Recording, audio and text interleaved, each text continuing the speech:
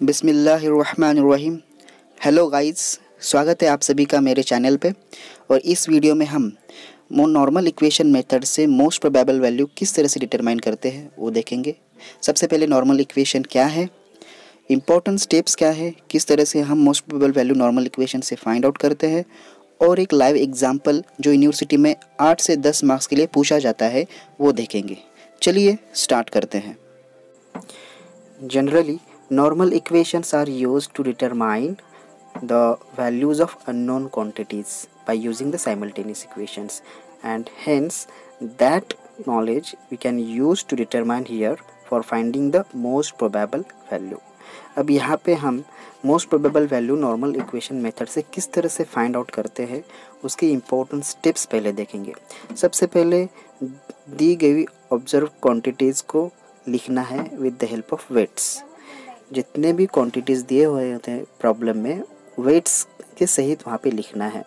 उसके बाद में condition, right the condition equation for given figure whether it is horizon और वेदर इट इज़ ट्रायंगल। तो यहाँ पे कंडीशन इक्वेशन लिखना है। अगर यहाँ पे हॉरिजॉन होगा, हॉरिजॉन का मतलब होता है सर्कल, और सर्कल की कंडीशन क्या होती है, all the included angles for the horizon, that is the summation of all the included angles for horizon is equal to 360 degree, and for triangle it is 180 degree। यहाँ पे हमने consider किया है triangle के लिए, तो समेशन पूरी कितनी होगी, 180 डिग्री होगी। लेट्स सी, उसी का मतलब क्या होता है, angle C is equal to 180 degree minus A plus B। यहाँ पे ABC जो भी गिवन में दिया रहता है उसको यहाँ पे लिखना है।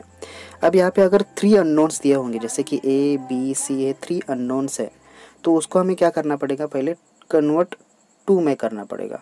तो if 3 unknowns are given in the problem then we need to convert it into 2 unknowns.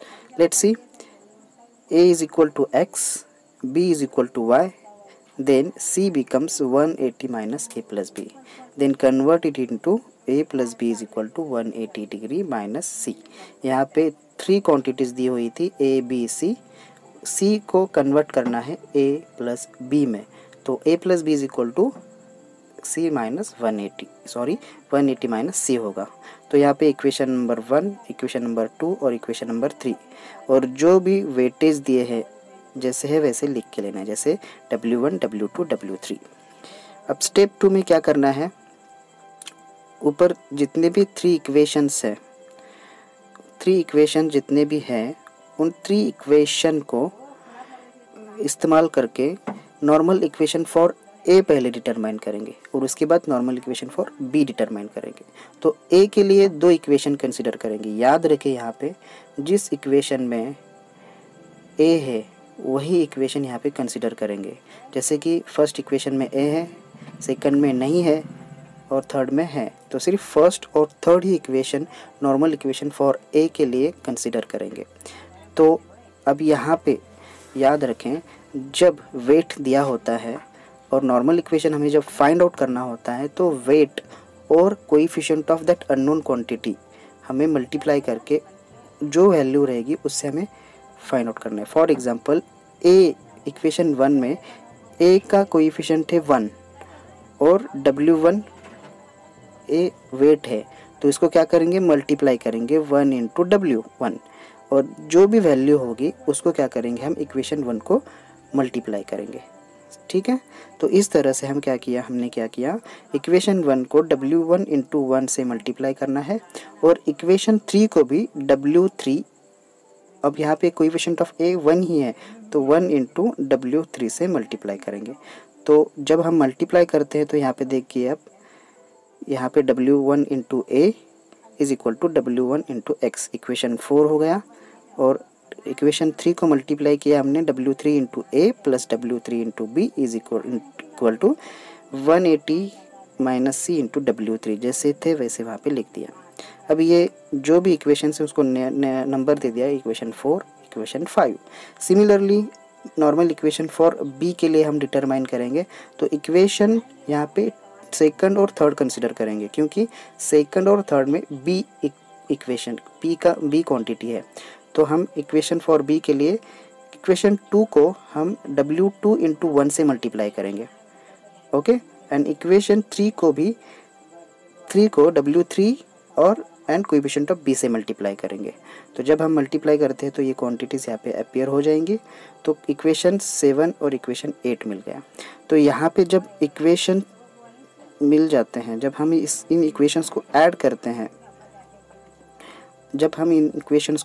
करते हैं, तो यहाँ पे अभी इस केस में 4 एंड 5 को ऐड करना है तो हमें डायरेक्टली इक्वेशन 6 मिलेगा, और यहाँ पे 7 एंड 8 को ऐड करेंगे तो इक्वेशन नंबर 9 मिलेगा। अभी equation number 6 and equation number 9 को साइमल्टेनियसली सॉल्व करना है तो हमें डायरेक्टली क्या मिलेंगे, value of A and B मिलेगा। जब यहाँ पे value of A and B मिलेगा तो डायरेक्टली हम सी की वैल्यू इस फॉर्मूले से डिटरमाइन करेंगे। तो ये था नॉर्मल इक्वेशन मेथड से अननोन क्वांटिटीज़ किस तरह से फाइंड आउट करते हैं, इसके स्टेप्स थे। तो एक लाइव एग्जांपल देखते हैं कि एग्जांपल में पूछा क्या होता है। जैसे कि आप यहाँ पे स्क्रीन को आप पॉज करके, वीडियो को पॉज करके ये देख सकते हैं। तो यहाँ पे एक एग्जांपल दिया है, 3 ऑब्जर्वेशंस दिए हैं ए बी सी, और वेटेज भी दिए हैं उनके 4 3 2, और यहाँ पे ट्रायंगल ए बी सी दिया है। तो ट्रायंगल की कंडीशन इक्वेशन क्या होती है, summation of all the angles should be 180 degree. तो इसको क्या करेंगे हम, इस कंडीशन इक्वेशन का इस्तेमाल करके हम नॉर्मल इक्वेशन मेथड से ये प्रॉब्लम सॉल्व करेंगे। तो आप देख सकते हैं नेक्स्ट। तो जो भी इक्वेशंस दिए हैं सबसे पहले हमने गिवन डाटा में लिख लिया और रिस्पेक्टिव वेट्स भी लिख दिए। अब यहाँ पे क्या करना है, हमको 3 क्वांटिटीज़ दी है। तो सबसे पहले हमें कन्वर्ट क्या करना है, 3 क्वांटिटीज़ को 2 क्वांटिटी में कन्वर्ट करना है। तो सी को ए प्लस बी में कन्वर्ट करना है।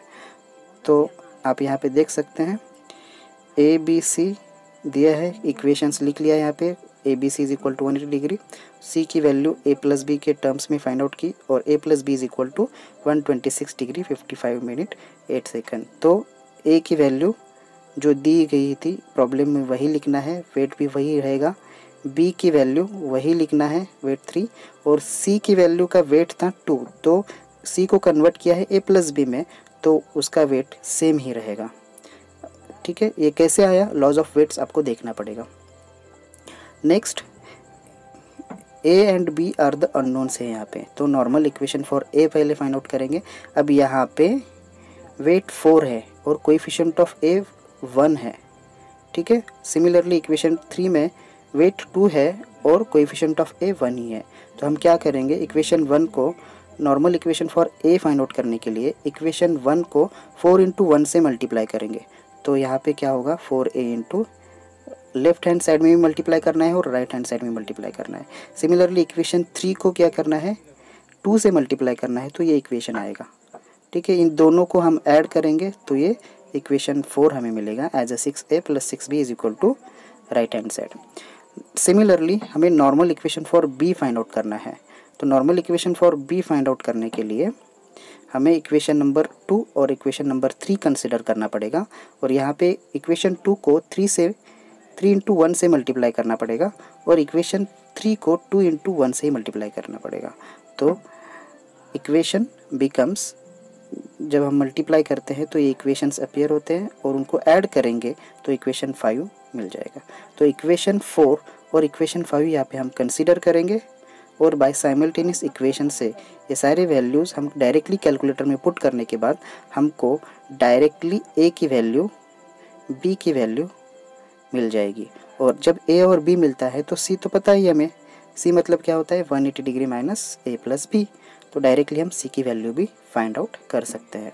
तो इस तरह से हम नॉर्मल इक्वेशन मेथड से most probable value find out कर सकते हैं। ठीक है, तो अगर कुछ डाउट्स रहे तो आप कमेंट में मुझे पूछिए। आशा करता हूँ ये वीडियो आपको पसंद आया होगा। इस वीडियो को बहुत ज़्यादा शेयर करिए, लाइक करिए, कमेंट करिए और सब्सक्राइब करना ना भूलिए। फिर मिलेंगे नेक्स्ट वीडियो में नेक्स्ट टॉपिक के साथ। तब तक के लिए धन्यवाद।